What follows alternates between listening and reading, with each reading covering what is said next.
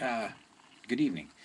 And I guess I do mean that. It's almost midnight on Friday night, January 27th, the day after my oldest daughter's birthday. But the other day I was looking through our video collection. We've got quite a few DVDs, and I saw one that I'd purchased years ago from Skelton. Who, if you don't know, was a comedian, a clown, basically, when I was a kid, and a profound clown, one of those people who said uh, really neat things with humor. But I was reading through one of his quotes, and he said, I come alive in front of people. I don't know how many people have been following my videos, but it's true for me too. I read it and I thought it's true. I come alive in front of people. I sit here in front of my computer in our 400-year-old house in Switzerland, and what I'm trying to convey to you is what I do is so exceedingly different from anything that you've ever seen or done before, and I really can't do it here. I'm going to continue to do these videos to try to impress upon you just how what I do is different. But with the interaction of people, with people in the room that I can interact with and look into their foibles and what they consider their faults, and sit and know one thing about them.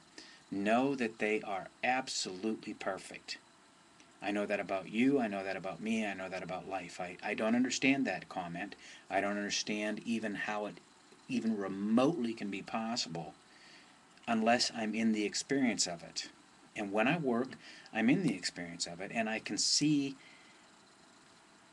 that oftentimes people are not. They don't see themselves as perfect. They don't see their lives as perfect. They don't see what they're doing as perfect, and they're taking the whole, excuse me, fucking thing fairly serious, and it's not.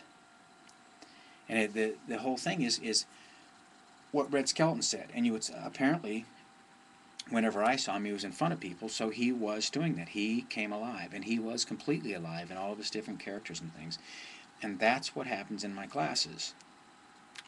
We had dinner tonight, and we had some people over, and they showed us what the Alexander technique is, which it is quite a fascinating technique. If you have a chance, go find somebody that does it.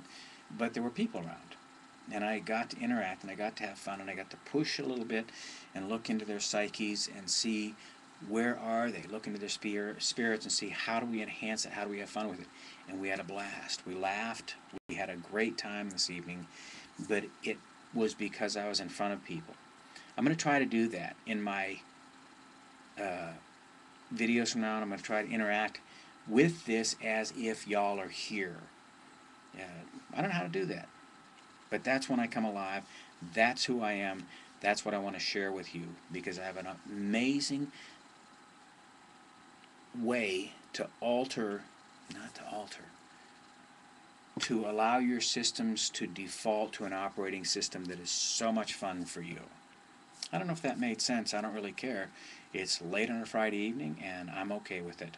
www.micpeakperformance.com. My editors will edit this out if it's not really that good. Have fun.